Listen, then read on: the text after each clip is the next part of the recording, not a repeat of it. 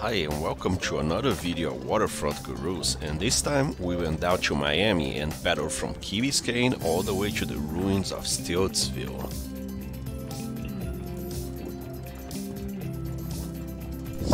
Stiltsville has a very colorful past, hosting fishing, drinking and partying clubs during Prohibition in the 20s.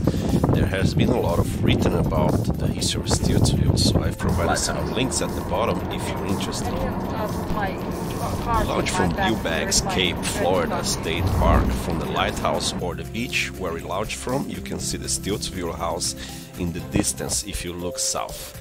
Bilbag State Park has a rich history in nature and lots of stories of the early settlers of the area. Yep. For paddlers and kayakers in South Florida, the Stiltsville area is easily accessible by launching from the kayak areas on the beach north of the lighthouse. The shortest path is only about 1.5 miles of paddling to the flats.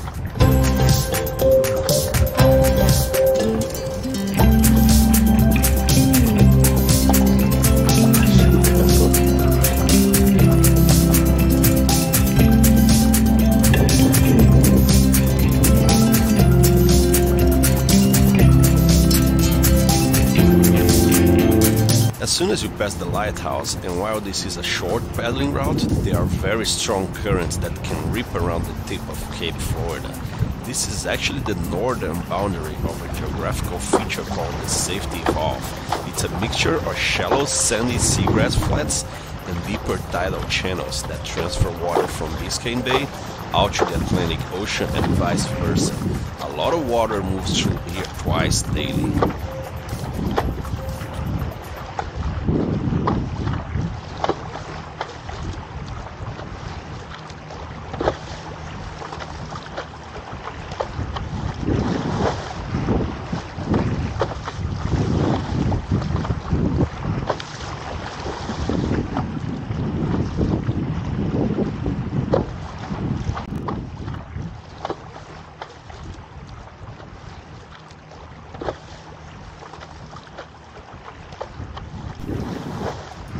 One of the main power boating channels runs through just south of the tip of Cape Florida, where boats will be moving at full speed. Another main boating channel also runs right through the Stiltsville village, a street of sorts. Do not linger in place in these high-speed boating channels and make your crossings as brief as possible.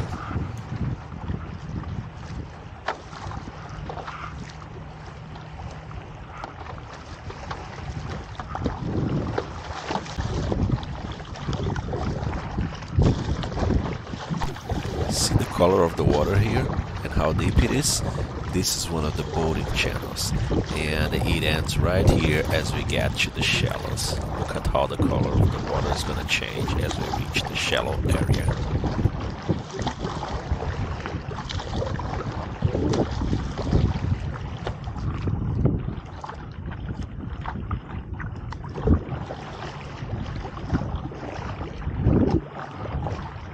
Here you reach the first flats. It's very shallow and you can actually stop by a little bit if you need some rest.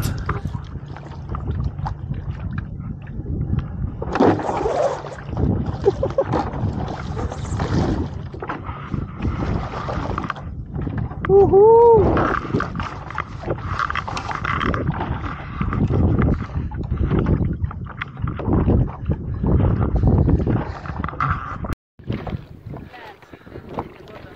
Yeah.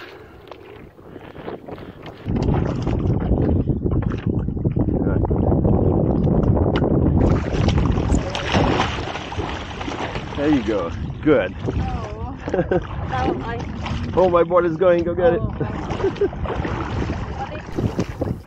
Come prepared. Bring water, snacks, sunglasses, hat, and reef-safe sunscreen.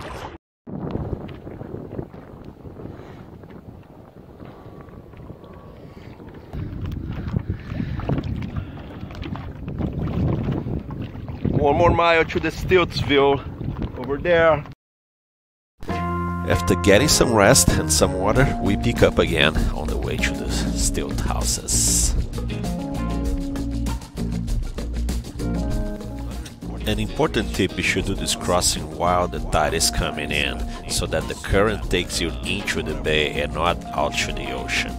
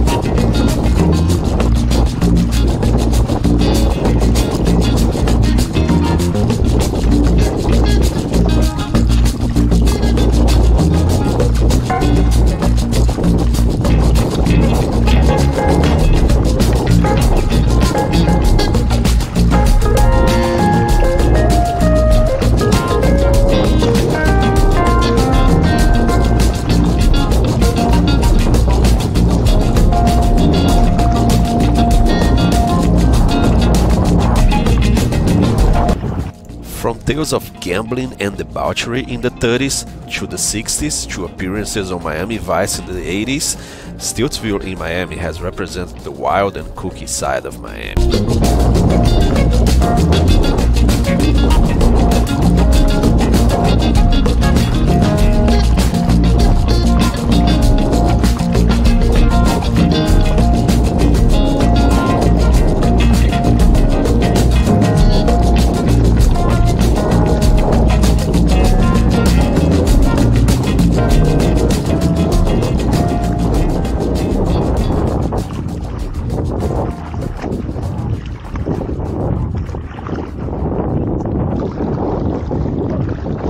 And here we are, after a few more minutes paddling, here we are at this first stilt houses. We ended up visiting just one because the wind was picking up and we didn't want to get stuck there.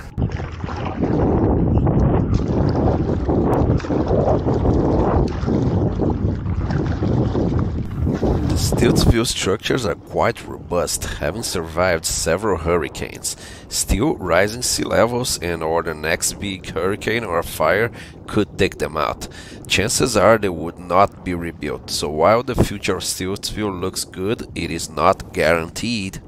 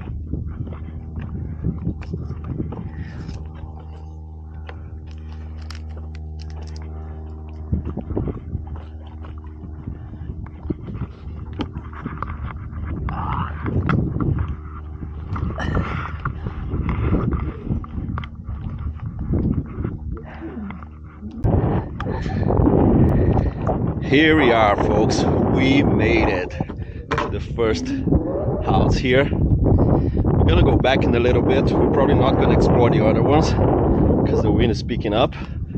So we're gonna go back to Key Biscayne right there. There's Mina. Come on, Mina, you can do it! You've made it to the Stiltsville, Mina. How does it feel? What is the feeling? Great. All right. Come on over. Right. Look where we are, folks. We're not gonna go to those. The wind is picking up now. Woohoo! made it!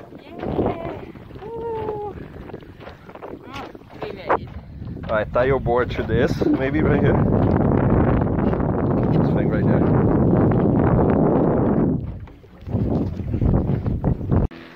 There are the boards. They brought us here. Nice boards. Good boards. Alright. Well, here it is. Could try and get you the other ones. We'll see, we'll make that decision later. But look how clear the water is.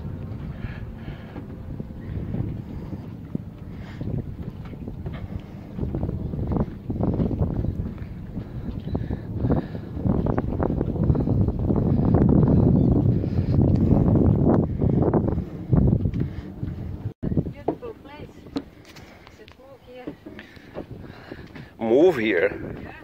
Oh God, how do you do that?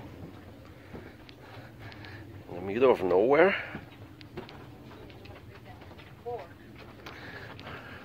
Look at what we have here, folks. Look at that shark.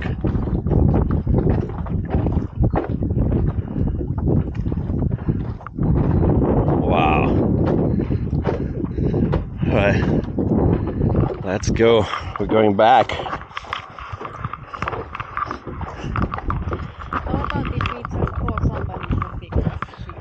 Huh? There was a little one. Yes, but it probably have a mom. A mom? Yeah. Well, just don't fall in the water. After the shark and after exploring around a little bit, we decided it was time to go. Mina was a little bit tired and a little bit shook after seeing the nurse shark, so I just tied her to my board and I patted us back.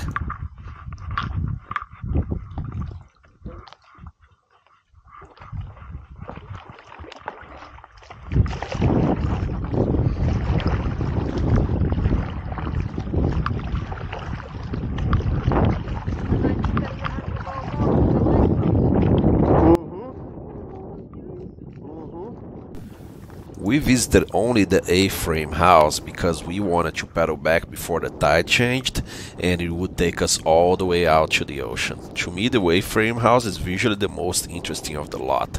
It is an iconic image of Stiltsville.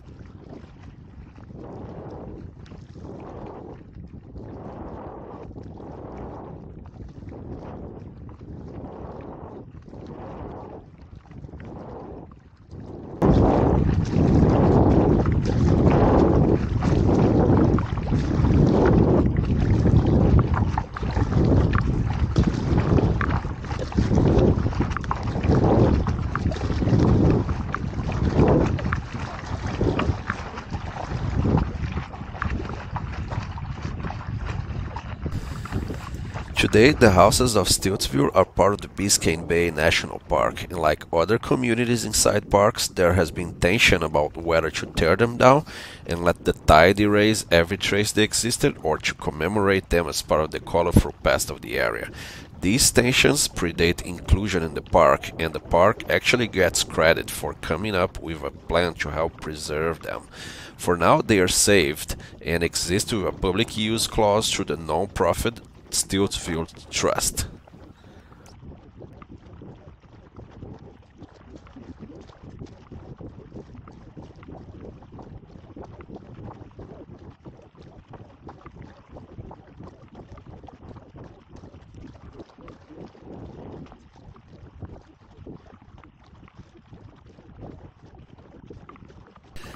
As you go back and you approach the Key Biscayne, just make sure not to go too far into the ocean if the tide is going out.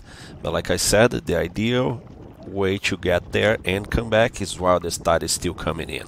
So if you get taken by the tide, it takes you into the bay and not out to the ocean. And as you're coming back here, don't come too close to the rocks. Make sure there's some space. I think that's one thing that we got wrong, and at the end of the day we had to get out right by the rocks, and it was actually a little bit dangerous because we were so tired and the current was so strong still coming in that we were not able to get over it. So make sure to, leave some good space between, from the rock.